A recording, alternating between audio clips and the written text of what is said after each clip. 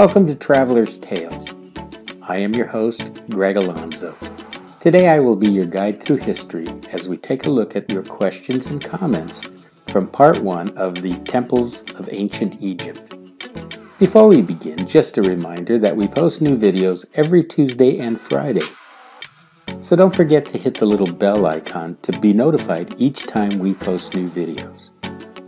Mythology tells us one thing, while history tells us another. Moving right along, our first question is from Rodrigo. He wants to know why the Egyptians were so fascinated with death. Rodrigo, excellent question. This is a common belief that the Egyptians were so preoccupied with death. However, I am not so sure that I agree with this premise. I think the Egyptians were seeking everlasting life. I pose that the Egyptians believed that death was the passing from one existence to another. I believe that this is why they wanted to take most of their belongings needed for the next life.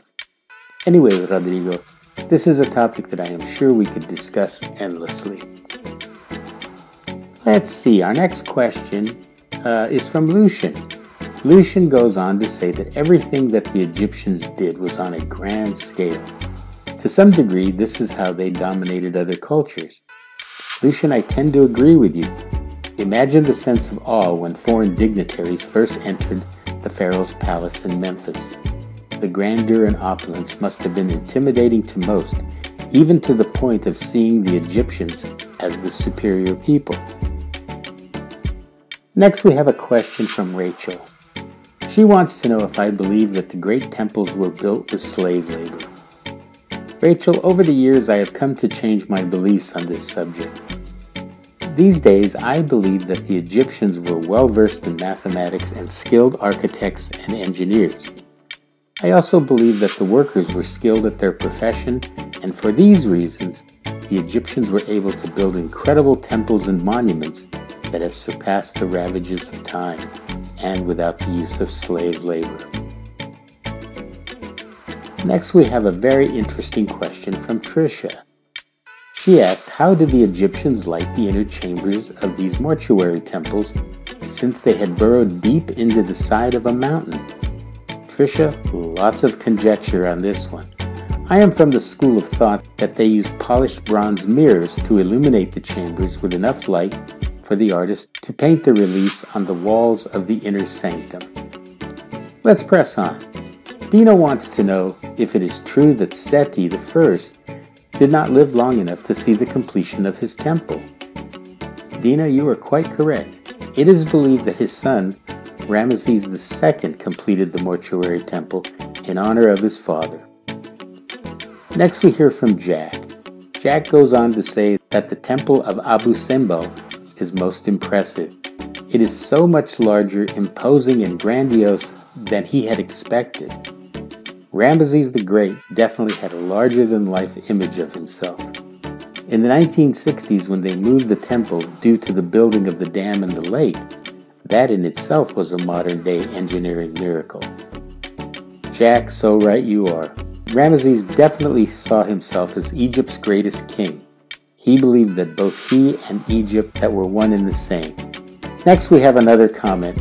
This one is from Megan. She goes on to say that the temples of ancient Egypt are colossal structures. It is difficult to fathom how they were able to build such structures and have them still standing thousands of years later. Megan, I wholeheartedly agree. These temples are astounding, and it boggles the mind that back in antiquity, the Egyptians took on such colossal feats and were successful. And as you mentioned, they are still standing today. Our next comment is from Todd. He was surprised by the pictures of Hatshepsut's mortuary temple. He goes on to say that he was amazed by such men as Senenmut, who designed and built such massive temples and carved them out of rock. Is it true that he was inspired by another structure? Yes, Todd, you are absolutely correct. Hatshepsut's mortuary temple was inspired by Menemhotep II's mortuary temple. We have time for one last question. This one is from Yelena. She wants to know if Senenmut and Hatshepsut were secretly married. Yelena, there is much speculation about the relationship between these two. Some archaeologists believe that Senenmut was actually gay, and Hatshepsut was actually a man. However, many archaeologists do in fact believe that Senenmut and Queen Hatshepsut were either lovers or married. I believe this to be true. After all, they are buried together in Hatshepsut's temple, Deir el-Bahiri. I would also add that I believe that Hatshepsut was a woman.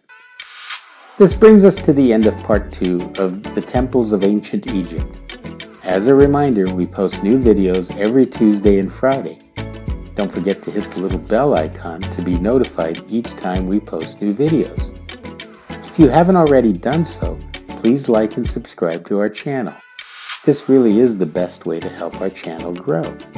Thank you for joining us for another adventure of Traveler's Tales. Traveler's Tales will return with the Pyramids of Ancient Egypt.